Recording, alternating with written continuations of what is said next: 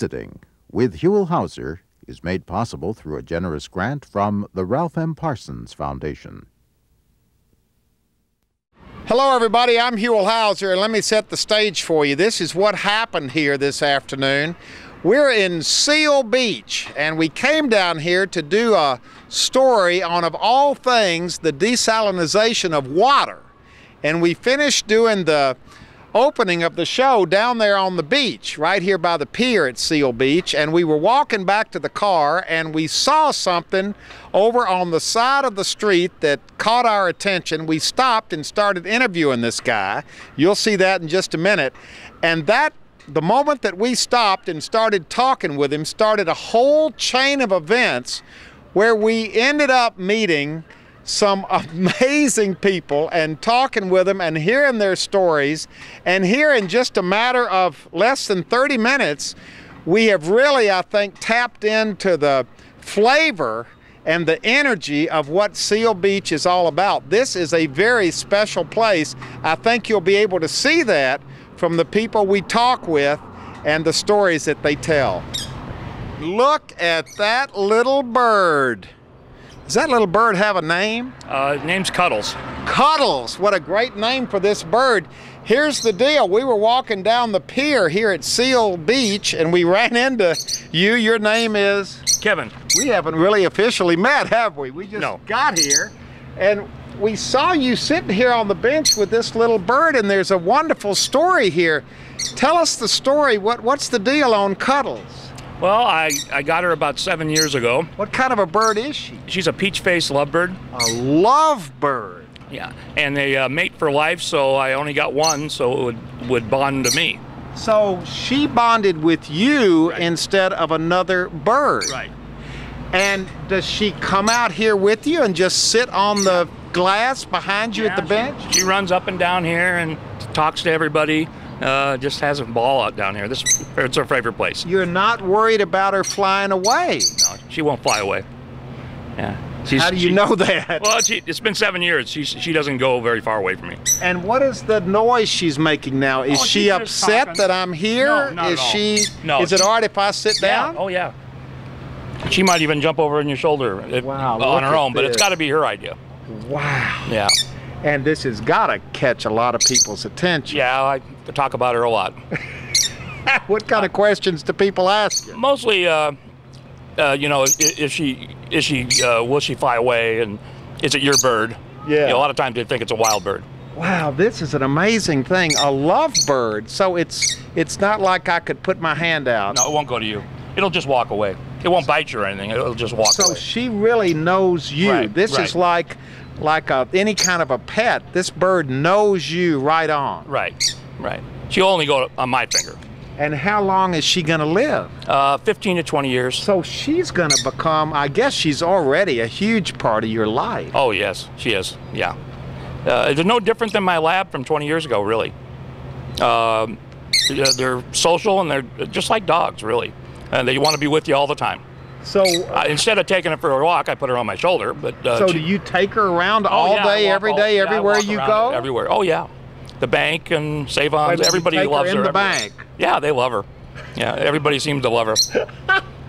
This is amazing. I've seen people with parrots on their shoulder That at is the a parrot. beach. That's a second smallest parrot is a lovebird. Wow. So it is a parrot. Where are they from? Where are they? Well, I think they're from South America, and somebody says Australia. Wow, they're just spectacular birds. Oh, yeah, she's... Where does she sleep at night? In a cage? I'm she trying does. to think of lovebird Yeah, questions she here. actually does sleep and eat in a cage. But at night, she'll just crawl on my tank top and go to sleep right here. In the bed? Yeah, no, I'll be in my recliner, and she'll just crawl in and go to sleep. Sleep right there? Yeah, until I go to bed. She'll just kind of hang there. So and do you all have a schedule, a daily? No, it's just whenever I'm around, whenever I go anywhere, I just take her. Did you ever think that you would get this attached? Although I got to tell you, just sitting here looking at Cuddles, it's easy to see how you could get drawn in by this lovebird. Oh, they're great. They're really great. I saw my wife get attached to a cockatiel, and they become best friends, and it bonded to her. And when I saw that 2 years later, I just got my own bird because the cockatiel wouldn't even come near me. Really? Yeah, they pick out who they want to be close to, and she was home all the time, not working, and I was, so I wasn't there very often. So that's how I knew to just get one. Was there a period when you all had to get to know each other and build up your confidence and comfort level? No, not at all. I got it from a breeder at 8 weeks old, hand-fed for 8 weeks, so it was used to being touched, so it just crawled up my shirt, and it just loved me right from the beginning. So it was love at first sight. Yeah, and she just stuck right with me. Boy, she's a vocal little thing. I took her out right away. She's a vocal little thing, isn't she? She's getting excited. Now, this is, but she's a mute when I go into Savon's or the church, or a church or anywhere. She's not quiet. Church. You take her to church. No, I don't. I meant the a bank. Yeah, but she won't say anything. But when she's out, she does. Wow. And why does she like it here? Because there's traffic going by and people going by? She can hear things that we don't hear. I think she can hear the other birds and things, and she just loves it here. She can't wait to get here. Oh, look. You really want to see something? She came on your head. Watch this. She's like a track star. What are you going to do? Oh, I just put her here, and she just runs back. She's like a little track star. And she comes right to you. Oh, yeah. When I get up to throw away the paper, she thinks I'm leaving, and she screams like whatever. Like in 7 years, I've never really went away from her, but she screams every time I go just 10 feet away. Can you do that again? Can you get her down there at the other end? Where are you going? Where are you going? So he's got to do a little track star thing. Excited, aren't you? Here she comes. Come on, Cuddles. I think the camera may be intimidating her a little bit now. She's never seen a camera. Well, I think when she sees things she's never seen before, that freaks her out a little bit. Here she comes. I think you ought to go down. No, she'll be all right. She'll come all the way to you? Oh, yeah. Because we're kind of a... She might want to just stay there and run up and down. Here she comes. She does that, and she really thinks she's the man up here. The 6 inches really makes a difference.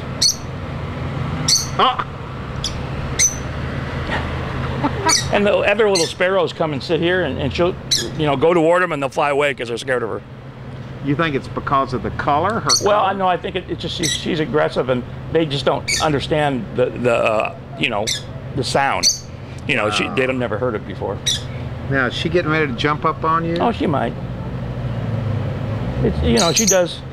When she sees kids run toward her, she's a little people scare her. She'll jump up on me then to get away from them because they're unpredictable. She's understood that. Yeah.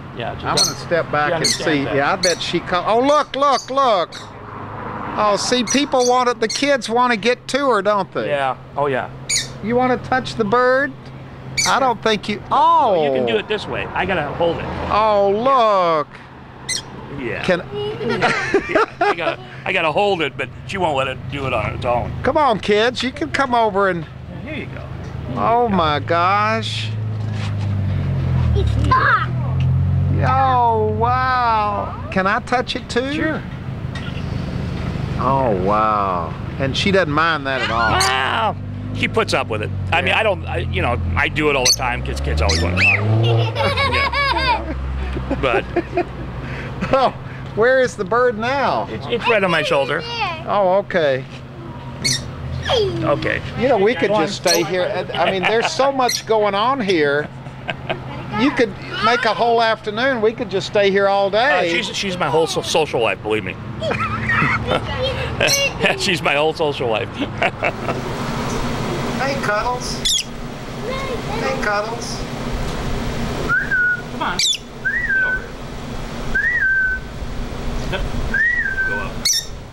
From lovebirds to dogs. What's the deal on your 2 little dogs here? Just a little Chihuahua and a Corgi.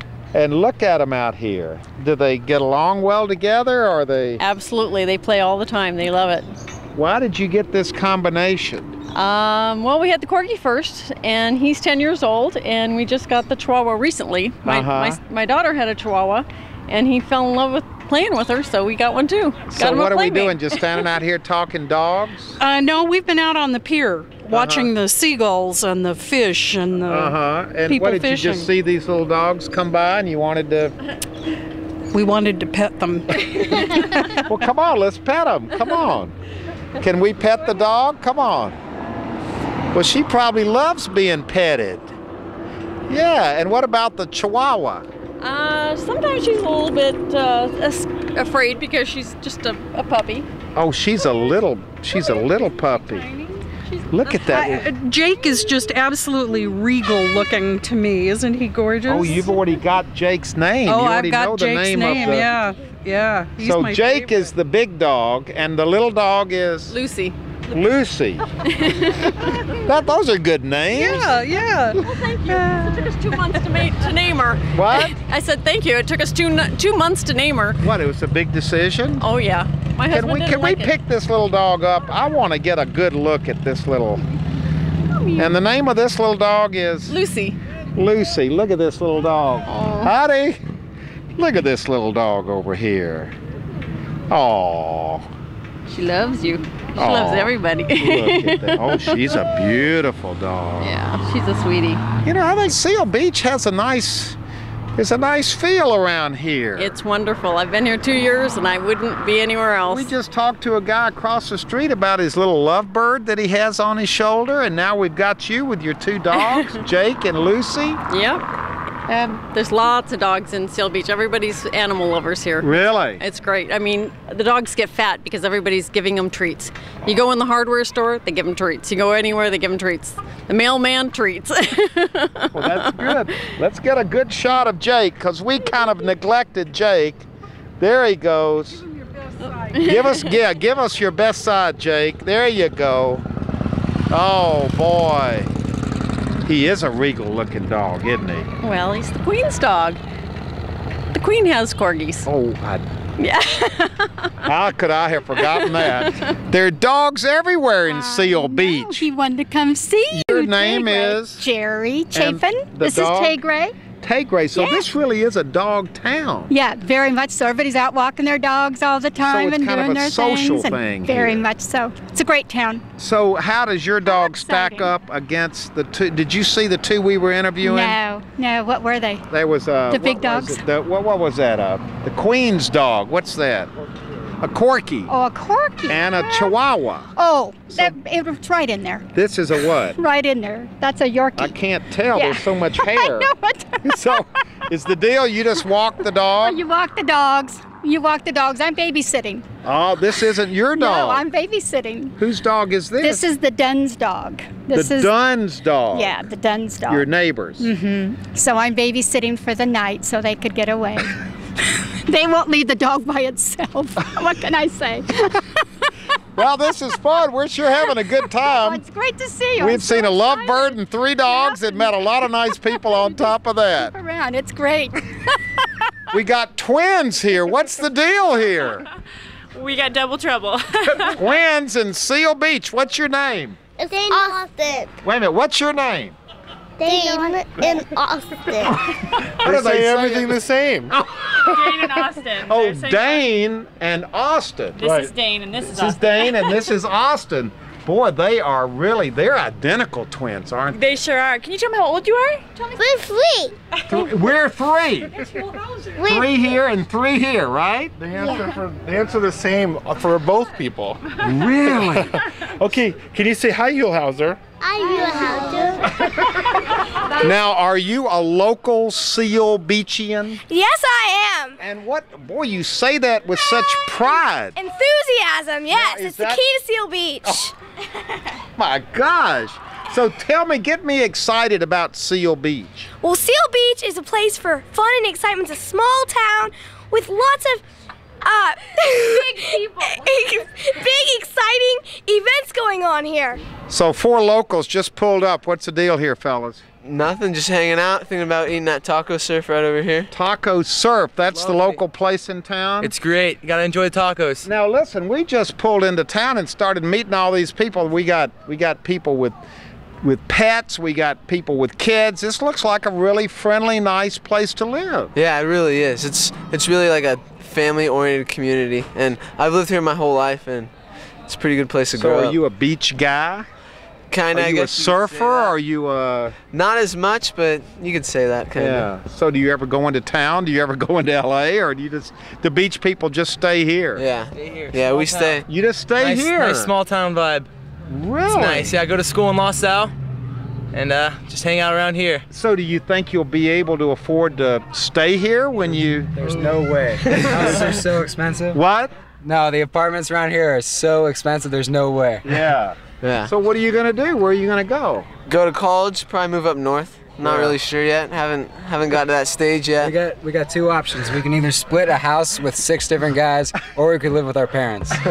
Till I'm 34. Remember that, Dad? It's a family affair. You all look at all these fishermen coming up here. Come on, come on. If you all spent the one more straggler coming up. Where have you been today? Right here on the pier? No, we just got here. Oh, so you're coming to fish. Yes, we are. So this is your fishing hangout. Yes, basically it is. What do you catch here? We catch mackerel, tomcuds. Men that are rich. Single men that are rich. Wait a minute. This is your family here. Don't be saying something like that.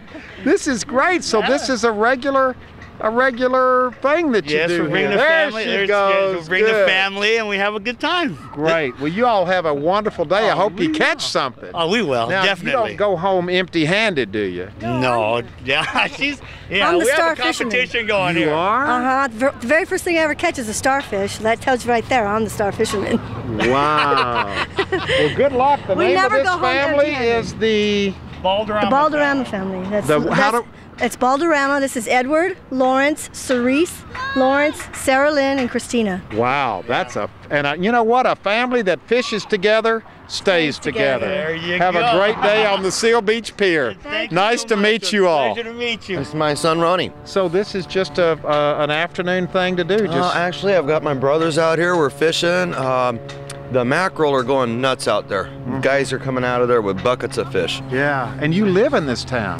Actually, no, I don't. I Where do you came here. live? I live in San Bernardino, and we don't have really good fishing spots, so we come all the way out here to fish. How did you find Seal Beach? Why I here? used to live just up the way here, not Yeah. too far. Used to. So this has just always been a great little spot for me to come. And when you're out there in San Bernardino, you must be thinking of this place a lot. I love this place. It's just the people here are so nice. It's unbelievable. You feel welcome no matter where you're at. Yeah. What are you doing, you know? Yeah, we've been great. made to feel welcome Have you here been all day. up and down the main street here? Yeah. Oh, this is awesome. I can't believe all the places. I mean, all the neat little trinkets So people this have. is literally Main Street. This is it. the main drag. This is it right here. This is the it main runs drag. straight Main Street, straight onto the pier. Yes, sir. Yes, sir. And this is the best fishing spot in the whole county right here. This is it. Nice to meet you, Nice sir. to meet Your you, name sir. is? My name is Ron And Bickle. your son's name? Ronnie Bickle III. Can we shake hands? I'm eating. You're what? I'm eating. Oh, Howser. say hi. Hey, this is come the guy on, let's get his TV. priorities straight. He's eating. He is. I'm telling you, that's more important. We've been out here fishing, so he's ready to go home and eat some fish. Now, do you all live here? No, we live in Whittier. So you've just, driven to the beach for the day? Exactly. And how do you describe what this day has felt like to you? Because, boy, it sure feels good to me. Just relaxing.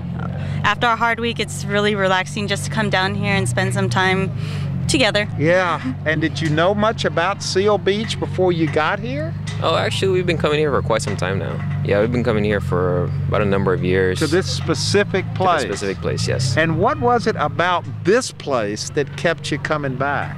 Well, for the most part, over here at Seal Beach in particular, it's not as crowded as most of the other beaches. And so we can come here and we can actually recuperate and relax. You know, Recuperate from what? From a hard week of work.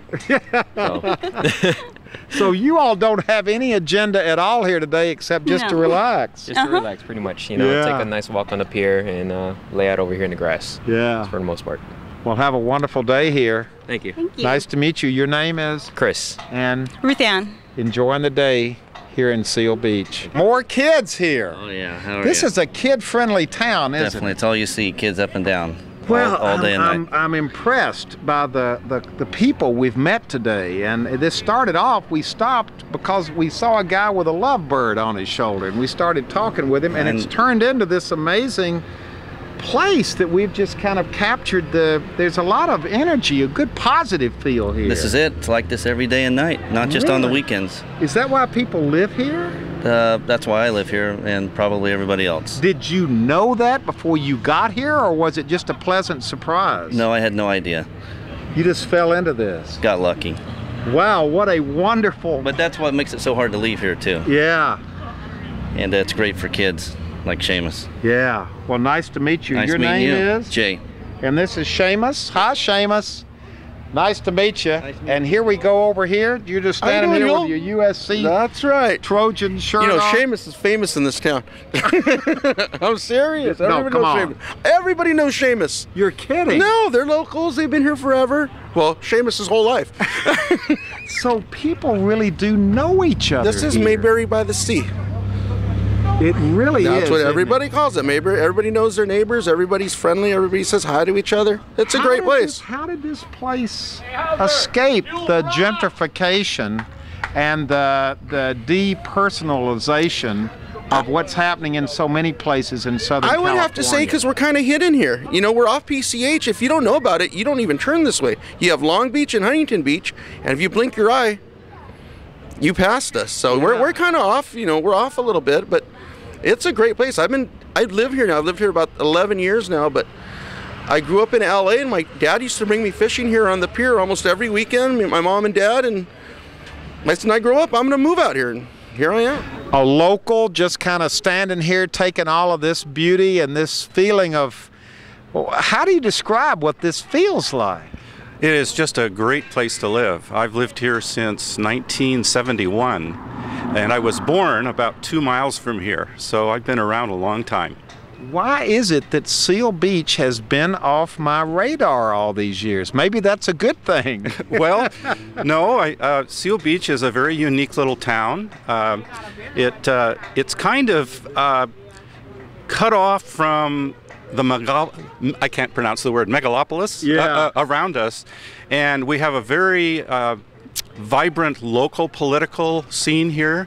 A lot of people get involved, and so it's a great place to live. And they of course, care about the community. They care about Seal Beach. They really do. And they must care about keeping the community the way it is, and not introducing too much radical change here. That's certainly true, and in fact we have forestalled some huge developments right next to us, 2 times in fact. And you probably are familiar, there's a wetlands that's just behind Seal Beach here, and we have managed to keep it a wetlands. It's not in very good shape right now, but eventually it will be restored, I hope. Yeah. So you've got your act together here. Yeah, it's a great place. The community must feel very good about that. Very good indeed. A 3rd and 4th generation Seal Beachian here. Absolutely. You've been here that long? I have. My dad moved here in 39. Wow. Grandparents. So I've lived my whole life here. So people tend to stay here. You kind of figure out early on this is a good place. You move back. When I was in high school, it wasn't too fun. It was kind of like Mayberry, but I moved back, and I love it. Yeah, because there are worse things than to be like Mayberry. Yeah. In fact, that's the 2nd time we've heard this place called Mayberry by the Sea today. It is. Is nice that what the locals say? Yeah. It's with nice affection. Absolutely. It's a great place. It's a great place. It's a good place to raise your family. That's why I'm back. Introduce us to your children here. Boy, aren't they beautiful children. Now, is this the average afternoon thing to do? Walk down the pier and? We did it. This is the 2nd time we're doing it. Yeah. Are you new to Seal Beach? No, we've been here for several years. And what do you have to say about this place? This is such a wonderful place. It's beautiful. We love coming here very often. Yeah. Oh, so you don't live here? We live in Seal Beach, yes. Oh, okay. So you just come down at night and walk down the pier, and the kids like to do that? And today we just got a little bit of dinner, and we're going to sit down here and eat some food and watch the sunset. Eat here right on the pier? Oh, you got the food right with you. What are your children's names? You can ask them. Okay, I will. What is your name? Nice to meet you, sir. And your name? Do you have a name? What is it? What is your sister's name? Mira. Mira. Oh, and how old is your sister? 2. Wow. Beautiful children. And my brother and Walter is 2. No. Nice to meet you. Nice to meet you. You have beautiful children. Thank you. Enjoy your dinner together. Bye-bye. Wave goodbye to the camera. Can you wave goodbye to us? Wave to the Bye. Bye.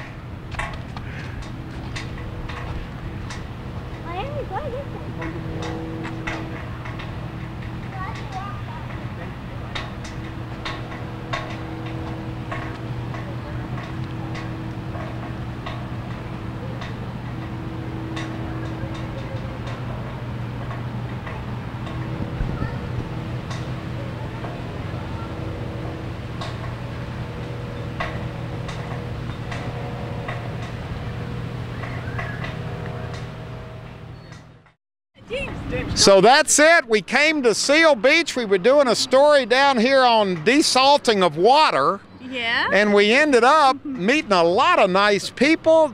We saw a guy with a lovebird. We met some people with dogs, Right. babies, fishing poles. Yeah. What a place. It is a nice place. We enjoy it. All's right with the world. Yeah. You never know where you're going to find your stories, and we have had a wonderful time. Let's look down the pier, because that's where we started, right here in Seal Beach. We're surrounded with wonderful stories and great people everywhere we go here in Southern California.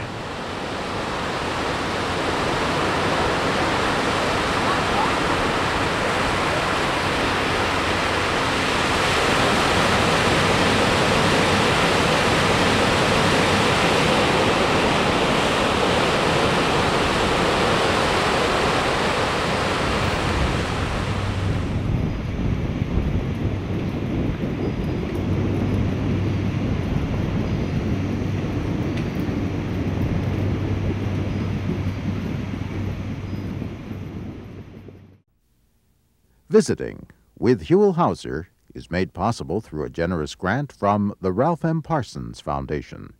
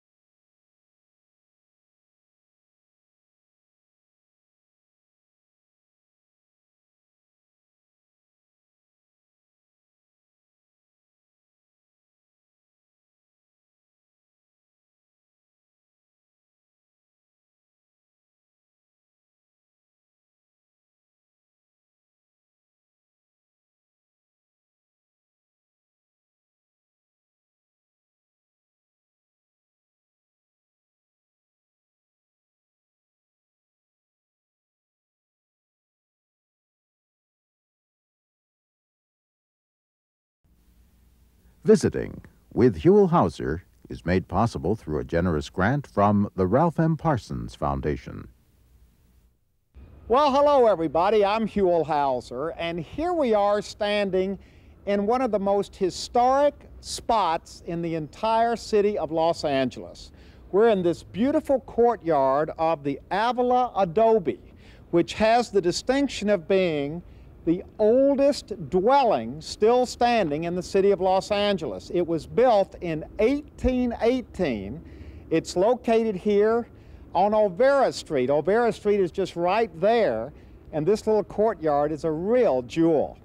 Now, we have come to the Adobe to do a story about something that was critical to the development of Los Angeles, and of course it's still critical today. We're talking about water, and there is a wonderful water story here, right here on Olvera Street. And to get that water story, we're going to go to the Water Museum, which is located right here in the corner of the courtyard of the Avila Adobe. And here it is, Exhibitions, the History of Water in Los Angeles. We're going into this little water museum. Gentlemen, introduce yourselves. This is, well, I know this is Bill Estrada, and your title, Bill? I'm a curator and historian for El Pueblo de Los Angeles Historical Monument, which houses world-famous Olvera Street. So, all right, so it used to be a state historic park. Now it's a city park? Right. The city of Los Angeles is in charge of the entire 44-acre landmark, so all of us are city employees. Olvera Street has 44 acres? No, the entire monument has 44 acres, and Olvera Street is one of our features, probably our most famous feature of El Pueblo Monument. Okay, we got that straight. And this is Sam Luna, and you are the general manager? General manager of El Pueblo Historical Monument, yes. Okay, now you gentlemen know why we're here in this wonderful little water museum here that's kind of tucked away. This little museum itself is kind of a gem here in the park. Bill, as the curator and the historian, tell us a little bit about the history of water in LA. And we have some pictures here, starting with this one, which shows what? This one shows a woman gathering, collecting water in the traditional way from the Los Angeles River. She's placing it into a clay pot or olla to carry it in to her home. And that really is the story of water in Los Angeles in terms of people acquiring water for domestic purposes and for irrigating their farms. And in this room on two levels is the story of water, beginning with the early zanja system or ditch system that begins our town and leading all the way to the acquisition of water from the Owens Valley in 1913. Okay, right over here, Louis, this is the picture of the famous aqueduct here, the Mulholland Aqueduct that brought water down from the Owens Valley into LA. But we're starting with this because this is the traditional way that for the first couple of decades of the city of Los Angeles, people got their water in little jars like this from the LA River, which is hard for us to believe today when we think of the LA River, but people used to drink the water right out of the river. That's because the LA River was the source of water for the city of LA, the local source of water. This system, this zanja system, was established immediately, just 7 weeks after the city was founded in 1781. So the city was founded in September of 1781. By the end of October, the residents of the tiny pueblo of Los Angeles knew in order to survive they had to have a water system. So the zanja system, this open ditch system, which tapped into the Los Angeles River and brought water to the farms and to the people, to their homes, was essential. All right, now here is a drawing. This is a drawing of the ditch being dug that would bring the water from the LA River into the city. And this was just a ditch dug out of dirt. Right. The ditch was dug out of dirt, and it's being tended by a zanjero, or water master, or water overseer.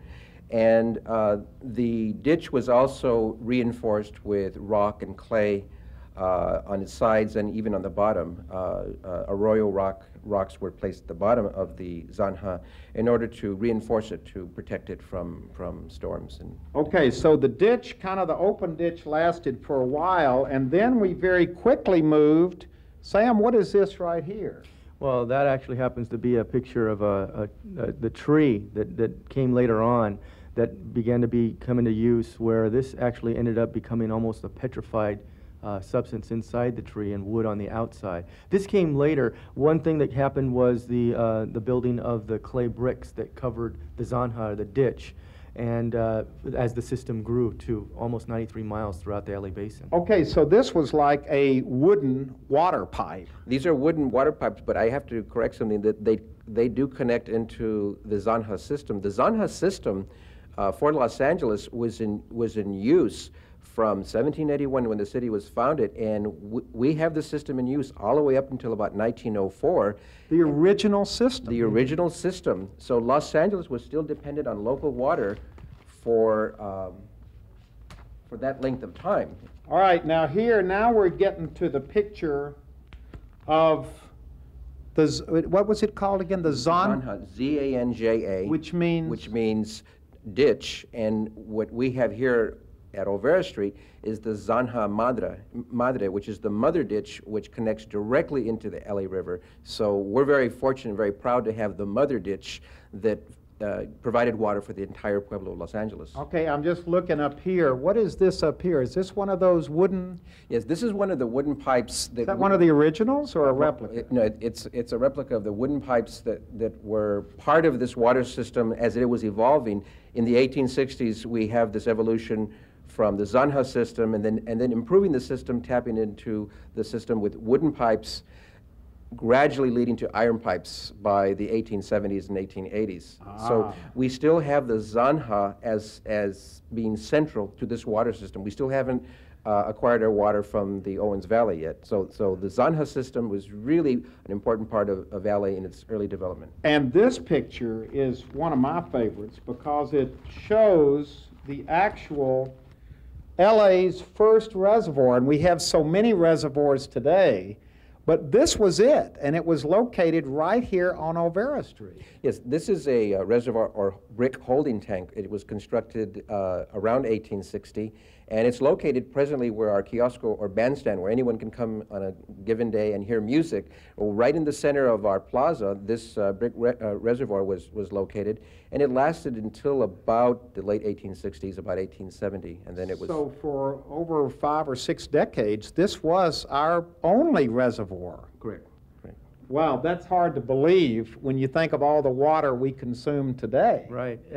Yeah, it's extremely interesting that in the middle of the city's plaza, where the townsfolk would gather centrally, that's where they placed their reservoir for all of their water. But that just tells you the importance that water played in the development of the city. Absolutely, and I mean there would have been probably Los Angeles if the Los Angeles River hadn't been here for us to settle on and build on. All of your major cities, if you look on the world map, you'll see that they're all founded near a major river, a major water source. Okay, now the mother ditch was first built in...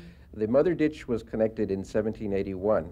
It was, again, improved. It was developed over time. In a while, we're going to see kind of a brick arch over the mother ditch. It was covered. It was gradually covered with brick in order to prevent further damage from storms, in order to decrease the evaporation of water, and thirdly, a big problem that we even still deal with today is pollution. In order to cut down the pollution that was happening in the Zanja system, it was, by the 1880s, covered over with brick, and we're going to see that in just a little while. Yeah, well, we're going to see that right now, because right downstairs, as part of this little water museum, is a section of that original mother ditch. Correct. Let's go down and see it right now. Okay, continuing our tour, we've come down to the lower level to see, look at this, Louis, this is a real piece of LA history. What are we looking at, Bill? We are looking at about an 11-foot section of the original Zanja Madre, and it's covered with brick, like I mentioned before. This covering occurred around the 1880s, but this is the original Zanja Madre. And what's interesting about this is that it hasn't moved. We didn't place it here. It never moved. After the 1971 Silmar earthquake, the building that we're in is a new addition to the Avila adobe because we wanted to put some offices in our park. So during the excavation... You found this? The workers found this during the excavation, and a piece of LA's past just came up to say hello to us. And look at this. This is the map over here. Sam, what is this map we're seeing? This is fascinating. This map shows actually the blue lines there. That's the first blue line of Los Angeles. It actually shows the system of arteries feeding into the Zanja Madre being the ditch that feeds directly into the LA River as the primary source. And this is the system underneath the city of these ditches, this Zanja system, that takes water to the public, to the town. So these ditches, this ditch, this mother ditch, spread out all over Los Angeles. How many miles was it again? About 93 miles. Wow, and how much of that 93 miles of ditch system do you think is still hidden somewhere underneath our city today? A significant portion, Huell. Just like this one. And we all know from our headlines that just last year, a section of it was found in just not too far from Olvera Street. Mm-hmm. So it's down there. Developers are probably running across it and wondering what in the world it is when they dig it up. Right, and I think for years, since it's been years as the city's grown, developers have noticed it and developed because it hasn't been maybe respected as much as it could have been respected. But for the pieces that we found here, and what we've done is for a whole building to be constructed around this type of find, it'd be great if we had that sort of consciousness in the city for our history and the way it was developed. Well, you've certainly shown it the proper respect here. And looking in here at this little water wheel up here, that's part of the history too, because that water wheel helped bring water to Los Angeles, didn't it, Bill? Right. As the Zanja system, as water distribution evolved in Los Angeles, people in Los Angeles developed ways to bring water directly out of the LA River, and this dates back to the late 1850s, and that water would eventually connect into the Zanja water system. And we have photographs, we have many photographs of the various water wheels that existed in LA, a few very close to Dodger Stadium, present-day Dodger Stadium, but we do not have any living remnants. We don't have any sections of it. Yeah, well, the wood wouldn't have survived, whereas the brick ditches would have.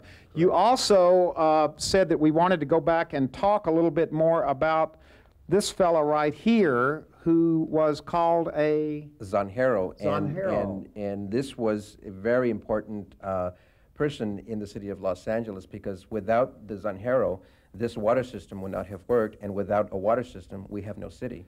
So the Zanjero was, what it basically means from the Spanish to the English is water master or water overseer. And the Zanjero was so important as the person who did the following. He conducted maintenance on the Zanja system.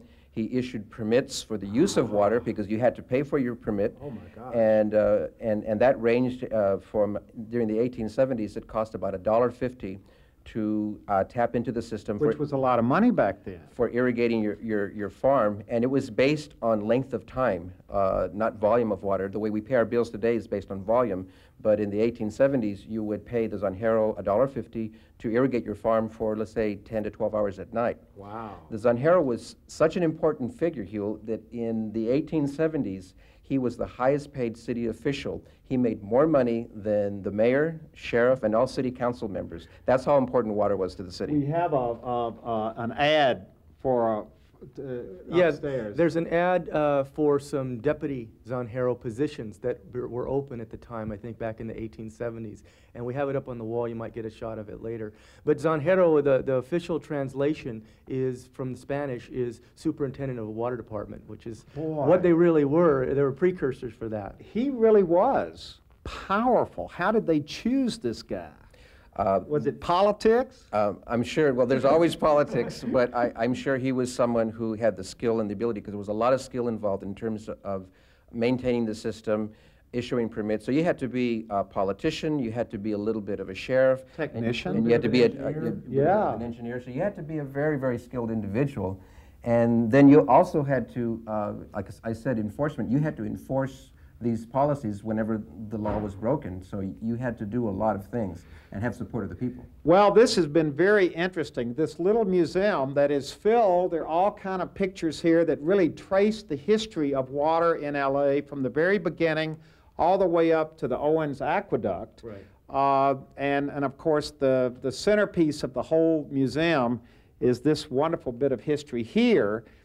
You can come here to see a piece of the Mother Ditch, but what's exciting, and we kind of referred to it a minute ago, is that there's still, you know, probably 70 or 80 miles of this ditch hidden underneath LA, and from time to time, people come across other segments of it, and that's what we're going to do right now.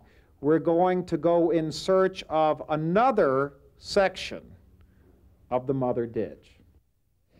Okay, as the adventure continues, we have now come, we're right off the 900 block of North Broadway, and we have come down to a, well, it doesn't look very historic here, does it? No, this is an old yard, yard for the trains, and there's the LA. There's a bridge that goes over the LA River, way down there. So we've come to the vicinity of the LA River. That's right, and we're coming to the portion of the Mother Ditch that was found recently. Yeah, that's why we're here, to do a little archaeological work down at the bottom of the hill here. We're in search of another part of the original Mother Ditch. Now, Bill, this is really a very interesting part of LA. It's called the cornfields. It's still called that today, and it's called that for a reason. Because it once was a cornfield. This was a vast agricultural area of Los Angeles, and the LA River is just right alongside back here. So it was a prime space for agricultural development, and we still refer to it as the cornfields today. So they literally grew corn all down through here? And other crops, and later on transferred over to being used as a railroad yard. So that's why you see a lot of remnants of the old railroad. You have a railroad line running right here about 20 feet from us. But originally it was a cornfield and other things, and it was supplied with water probably by the Mother Ditch. Correct. Which ties in to why we're down here in the cornfields, because look over here. Look what we have found. Good morning. Good morning. How you all doing? Introduce yourselves to everybody. I'm Melody Carver with Los Angeles History Slugs. The what? The Los Angeles History Slugs. Slugs? Uh-huh. How did you get that name? Well, because sometimes when you're doing research, it can be kind of sluggish and slow, so we were trying to come up with a tricky name. That was a good one, all right. And is this your partner in crime? Yes, it is. Craig Howell, Los Angeles History Slugs, and manager of the Public Utilities History Center of Los Angeles. Okay, that's a big title. Big title, big title. Basically, what you all did, you were nosing around down here, and look what they found down here. Part of the original Mother Ditch. Part of the original Mother Ditch, yes. Yes, considerably different than the one down at the plaza. I mean, look at the condition of the bricks. What do you mean? Well, look how ragged everything is in here versus the rather nice brickwork that was done where the people could really see it. And look, it looks like 2 levels. It's 2 levels, and this one is completely round. It's 36 inches in diameter inside, and these walls average out around 7 inches thick. Do you think that maybe the first original ditch was this first layer down here, and then this was added on later? We're not really 100% sure where it ran, considering that it was an open ditch, and that when this one was being built, the other one had to keep running because they had to keep getting irrigation and commercial water for the city. So this would have had to been built concurrent with the other one flowing, and at some point they would then reroute the water into this section and do the same thing in another. How old do you think this is? This probably dates from the mid 1870s. Wow. And when you all found it down here, how did you find it? Was it covered and you all just... It was pretty much covered, except for about this much of it. It was all dirt up in here, and I was walking along, and we just had a rain, and the light was shining through the clouds, and I happened to notice that there was a layer of brick, and you can see other portions of brick around here, but this one was casting a shadow of a round object, not a flat surface. Did you know what you had found? I figured I knew what it was because hydraulically, from the water tunnel which sets under the Broadway Bridge up here, it had to follow along here. So as soon as I saw this, I got a stick, started poking. There was a round hole. I knew what we had. Were the two of you together when it happened? No, we weren't, but we've been looking for this for 5 years. We've been walking up and down the bluff here, and we've even run into the rail police and had conversations with them. The rail police Yes. wondered, what are you doing around here? Anyway, Craig came home and called me and says, I think I found the Zanja Madre, and so we came back the next day and uncovered more of it, took pictures of it, and then I said, we have to make a list, you know, of people, you know, the first person on our list was the plaza. So you called them? Yeah, we called them. We gave them the photos that we took, hope they'll put it in their water display, and then we gave photos to Catherine Mulholland in memory of her grandfather. We're giving photos to the LA Library and to the State Library and to the Bancroft Library. And we're doing this story, which kind of documents this. And look over here, I'm just looking over your shoulder. Look at this thing. Is this just sitting here? No. Baker Iron Works.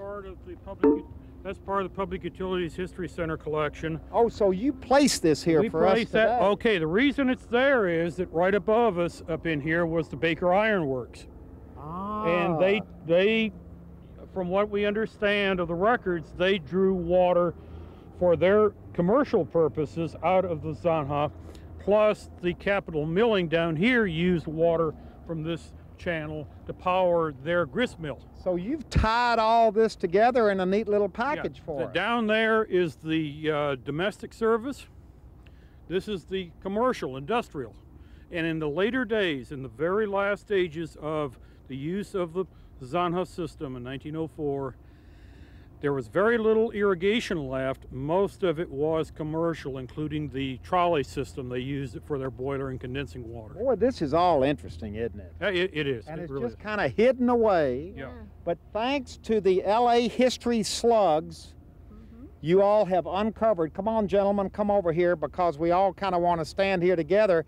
This is fascinating stuff, isn't it? It is fascinating, and we're very lucky to have people like history slugs who really are passionate about our history and go out and find it. Okay, just when you thought the adventure was over, it continues because we have come from right over across the cornfield on North Broadway. Now we're over on North Spring Street. Our entourage keeps getting bigger. We now have with us Tom Buckley, who is Mr. Railroad here in Los Angeles. We're old friends from Union Station days. And Mike Furtney, who is with Union Pacific, who owns a lot of the cornfield today, right, Mike? The railroad does, yes, that's correct. Absolutely. And Tom, in conversation with me the other day, totally unrelated to the story we just did on the Mother Ditch, mentioned to me about a plaque down here on the cornfield. Tom, let's go over and take a look at the plaque. Fine. Because this is a very obscure part of Los Angeles railroad history. Well, yes, but a very important part. Obscure now, but at one time, this was one of the busiest parts of railroad operations in Los Angeles. Tell us what was right here commemorated by this plaque, and everybody come on over here. Let's stand behind the plaque as Tom kind of fills us in on the history of this place. This plaque marks where River Station was, and that was really the first main railroad station in Los Angeles back in 1880s. Well, now it says here, September the 5th, 1876, the first train arrived right here. Correct. That was train coming down from San Francisco through the San Joaquin Valley. And if River Station was here then, I don't recall. But there was a station actually before River Station down the road a piece toward where Union Station is now. But River Station is kind of identified as the first station in Los Angeles. And since then, there have been 4 other stations. We all think of Union Station, but that was just the latest, built in the 1930s. Opened in 1939. And before Union Station, there was the Central Station, and that was down at 5th and Central, and that was from about 1912 or so up to 1939. And prior to that, there was the Arcade Station, and that was from 1888 to about 1912. Boy, this is so obscure, and when we were looking for pictures of the old river station, we could find one photograph in existence of River Station. Yes, it's in this book, but this isn't a very good copy. It was a very important, place in Los Angeles, and there was actually a little hotel that was right here in the vicinity too. But River Station has that significance, and the historic experts will tell you there was something before River Station, but it was really the important station in that era. Well, now, I'm sure our history slugs, you've heard of this, haven't you? Oh, yes. River Station? Yes. Yeah, the station actually was a hotel and station combined. It had a dining room, pantries, sleeping rooms. Now, it was more of a bunkhouse when they talk about a hotel. This was a facility mainly for the railroad workers. This is where the engine shops were located, the car shops were located. So it was more of a sleeping bunkhouse than it was anything else. Boy, he knows his history. Yes, there's experts around all the time. So yeah, I mean, this is nothing. All you have to do is you go through some of the maps and everything, and they have floor plans of the building, and you just pretty much learn it off the floor plan. Well, now, have you dug around in here? Do you think there might be any River Station kind of underground like the Mother Ditch was? It might be out there. So it might be right in this area, right in here. It was down slightly from where we are, but we're basically just about where the sleeping rooms would have been located. Wow. It was a rather long building. Let's all go over here, right here, and just stand with this as the background, because what we've ended up finding out today, come on everybody, the slugs are bringing up the rear over here. What we have found out today, both by our discussions about the Mother Ditch and now by the finding of this little obscure plaque here, that this area, this part of Los Angeles, was absolutely the center of everything in our early history of this city. Yeah, and that's why we refer to El Pueblo, or Vera Street area, as the birthplace of Los Angeles, because it truly is. Yeah, it all happened right here. Water, railroads, agriculture, residential, business. It was all right here in the cornfields. And as we said earlier, all you have to do is scratch just a little bit beneath the surface, and you'll find all of this rich history right here. Thank you all very much. Thanks to the slugs. You know, we're going to hook up with you all later on and do a whole nother program where you can take us around and show us some more hidden parts of LA. Oh, great. Yeah. I think you've got some more, don't you? That's super. Yeah, we sure do. You got some more for us? We got a whole bunch for you. He's teasing us now. Thank you, gentlemen. Thank you, Mike. Thank you, Tom. Thank you, Sam. Thank you, Bill. We haven't met this guy yet. Are you part of this, or are you just walked up? Just the general manager. Oh, okay, good. All right, it's been our day uncovering a little bit of LA's history.